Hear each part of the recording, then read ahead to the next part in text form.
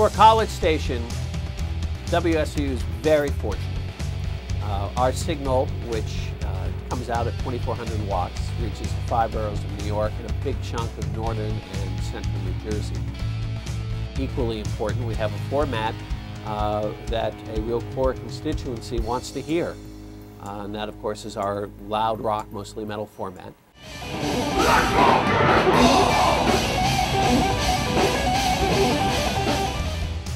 That draws well over 100,000 listeners each week.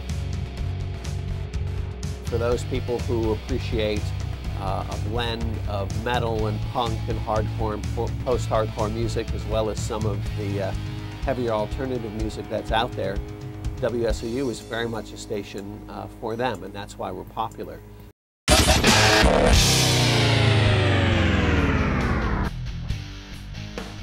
What's going on, guys? My name's Omar, and welcome to WSOU, Seton Hall's Pirate Radio. The first thing I want to show you guys, that's our call letters, that's our station. This has been a gift to us, and we are very excited to invite you guys into the station. When you first walk in, you'll notice that we have a kitchen. WSOU operates 24 hours a day, so one of the gifts from the alumni was actually a kitchen. Now we're going to head down over here.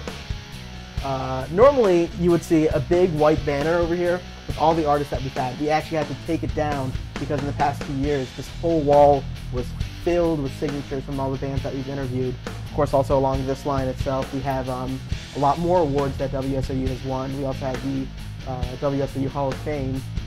So the first thing coming up on your right hand side is the Sports Talk Room. A lot of the shows that a lot of the talk shows that we have are actually pre-recorded. They don't happen live in studio, so we pre-record them in here. Now, this is what we call digital production. A lot of our production work happens here. The Mac computer over there actually controls everything that goes on in Sports Talk, so that's what we use to record a lot of things. We also have news broadcasters. Here's Erin right here. She's our news broadcaster at the moment. WSOU broadcast news every 20 minutes during the day, during the week. So we actually do what a lot of professional radio stations do with their news broadcasts. All right, so this is our DJ booth. We actually have an alum DJing today. Our entire catalog is digitalized on our computer, so it's actually playing at the moment right now off there, and it actually works like a big, sort of like iTunes playlist. You literally drag and drop what you want to hear, and it will broadcast. We also have our CD rack, just in case if the system ever goes down or if there's a song that's not in our catalog. We have hundreds of CDs over here. We try and update it as much as possible. We also have a lot of our core artists and everything on this rack. Now, this is the manager's office. WSOU has a philosophy that everything should be student-run. There are only 2 paid adults on staff. That's kind of it for the station. I hope you guys enjoyed a small little tour.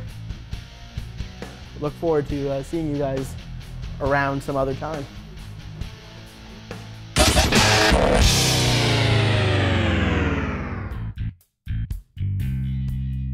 My title is General Manager, but I think the best way to describe what I do at WSOU is I'm the adult on duty. But I'm also responsible for making sure that students have a very meaningful experiential learning opportunity here at the station. And that's why WSOU is student-run. It's really the students who are handling the day-to-day operations of the station. And that's the way they learn the best. Programming at WSOU is supported by Live Nation. There are a number of different opportunities here for Seton Hall students. And that, I think, is one of the strengths of WSOU. Everybody who wants to join the station starts at the same place. And the role of an assistant producer here is to support the DJ who's on the air. So you're answering phones to take listener requests, you're managing the contests, you're inputting the playlist into the Spinatron system here so listeners can go and see what music has been played. You let people in when they buzz in and want to get through the door into the station. From there, you have the opportunity to blossom into anything you want to be.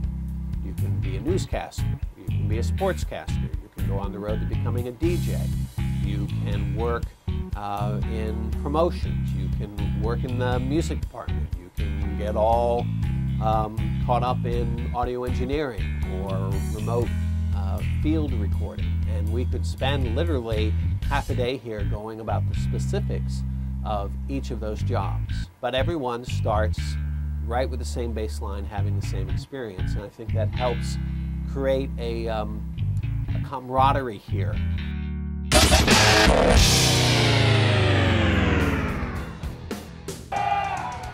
WSOU, 25 years, man. That's awesome. Certainly when it happened back in 1986, I don't think anyone expected that SOU would still be playing metal 25 years later. Metal was a music that was certainly coming into its own throughout the 80s. And because WSOU has a long tradition of being student-run, there was a group of students in the mid-80s here who talked about what was happening here at SOU and what they might do differently and how they might find a different niche for themselves within the marketplace. And they came upon pursuing a format that was primarily metal. And that's what they did. You know, the rest, as they say, is history.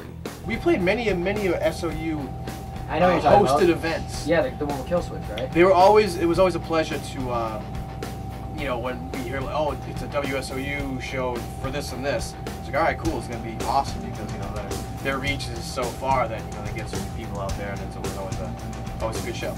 I've really been listening to SOU since I was 10 or 11. I'm 35, so a lot of my life has been spent with that, either on in the background or, you know, trying to listen, find new bands, that whole deal. But I think more than anything, the best thing that I can say about the past 25 years listening to SOU is being exposed to new and different things. It was really cool to be at a huge radio station that had so much power. It seemed like once our music was started to get played, our shows in the New Jersey, New York area and stuff like that started getting really big. So it was cool to have that type of exposure without having to, you know, do so much. You know.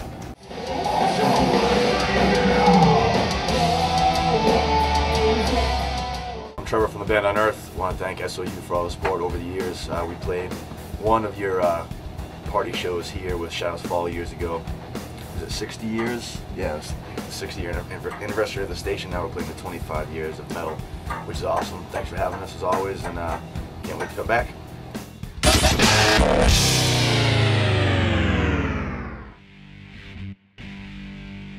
We broadcast men's and women's basketball, all the games that we can, home and on the road. All the students do all the producing of the sound and call all the games.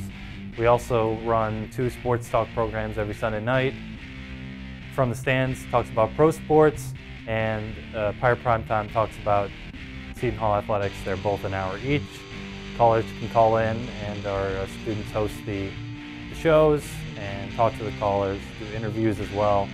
Sports department is a great way for students to get involved with sports broadcasting at a young age and really get involved in every aspect of it, whereas in professional ranks you may only be involved in one aspect. Here you get to do many aspects.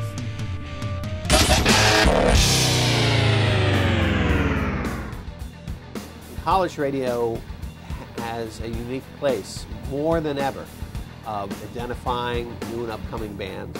And not just the bands we play here at SOU, but stations all across the country play a role in helping indie bands, folk artists, jazz artists be identified and nurtured until they can have some mainstream success. We are the farm team. We are the place where people go to develop the skills necessary to succeed, not only in radio, but the new media marketplace. When I was a college kid, I could go to a local radio station, and I did, and you could knock on the door, and you could get a job doing something there. You can't do that anymore because the stations have been consolidated, they're voice tracked. You know, one company owns, 300 stations, another owns 1,000, and there's mom and pop stations where radio talent used to get developed simply no longer exist. So college radio now fills that role. Best thing a student can get out of WSOU is confidence.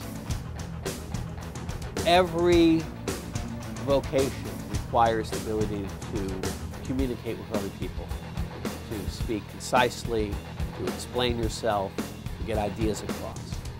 That's what we teach here. But we also teach faith in yourself and your ability to do things. People come here and they cannot imagine they could ever speak to thousands of people on the radio and sound good at it. But eventually that's what they do. That is what year after year, and quite frankly, decade after decade, we hear from our alums.